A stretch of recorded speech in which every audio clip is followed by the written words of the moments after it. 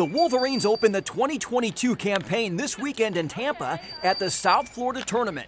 If preseason vibes matter, this club, Team 45, is on the right track. They're pretty task-oriented. They come in to get after it every day. And, you know, being in the field house can get old pretty quick. So I appreciate that they come in every day, whether they're having their best day or not, and they get after it, and they're working hard. It starts here in practice, but I'd say overall the vibe has just been great. I think our team chemistry is growing. We've been getting along great, and I'm really looking forward to what we bring this season. Any talk about the Wolverines has to start in the circle, where the team returns Alex Storako and Megan Bobian.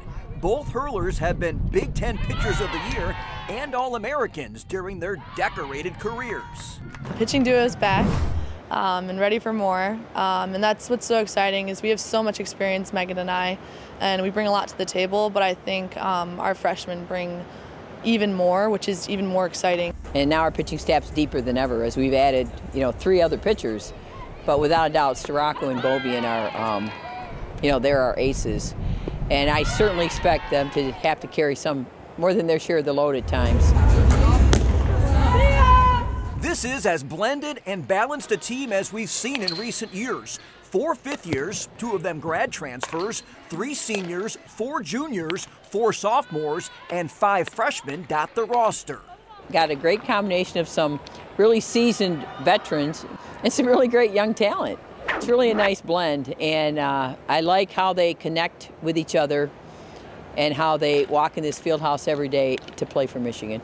General thing for us is just bringing them into the culture, understanding that the game is fast, but as a team we work through that together, and I think they've done a great job. I think the freshmen especially, they come out, they surprise us every single day. They have a wonderful skill set, and I think they're going to be great assets. The schedule is a bit different. No trip to Cali. Instead, back-to-back Florida visits to start the year, followed by the Duke Invitational, where they'll twice meet the Blue Devils, led by former Wolverine Marissa Young, and then the Kentucky tournament before staying north. We've got a great schedule, one of the best we've had, and we're up for the challenge.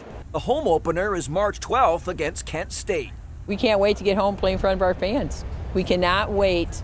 We have people calling about tickets, people calling me, I want to get season tickets, people that are going on the road to both Tampa and Clearwater, and our fans, they can't wait to see us, but we cannot wait to see them. For MGO Blue TV, I'm Ed Kongursky.